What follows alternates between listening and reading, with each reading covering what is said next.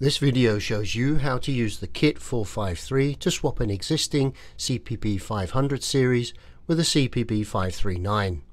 The kit contains the following items: 1 upgrade quick guide, 1 CPB 539 with a cover panel attached, 1 patch cable, 1 ESD wrist strap, and a bag containing 11 Torx screws, 5 cable ties, 1 Ethernet card, and a fueling point ID label.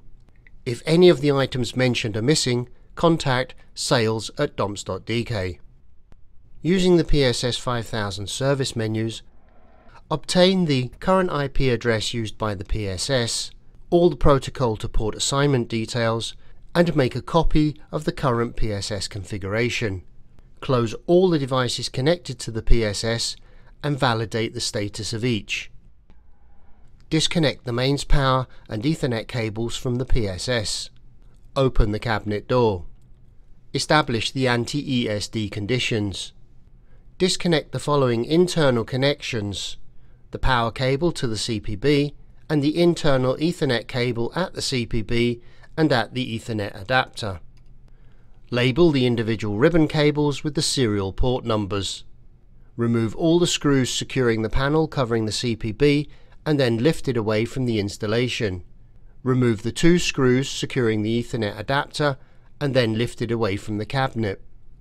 Support the CPB and remove all the remaining securing screws. Now lift the CPB away from the cabinet.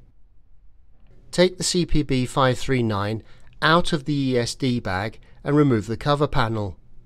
Align the CPB so that the bottom of the board is at the same level as the bottom of the board you just removed.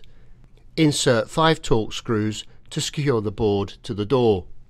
Place the new Ethernet adapter in position and secure it with 2 Torx screws.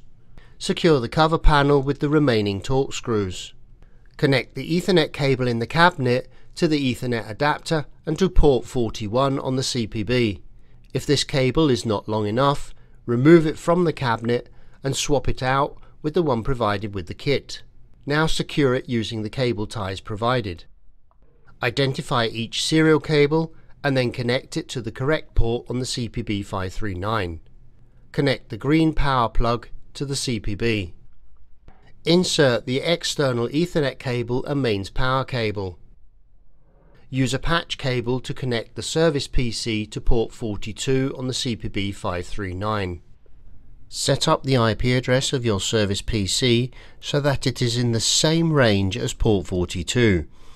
Open a browser and type in the IP address 192.168.422. Use the username and password provided in the Kit 453 Upgrade Quick Guide, create a new password and then sign in. You now have access to the FCC web application. Select menu 561 TCP/IP and set the IP address for port 41 with the same address as used by the previous CPB.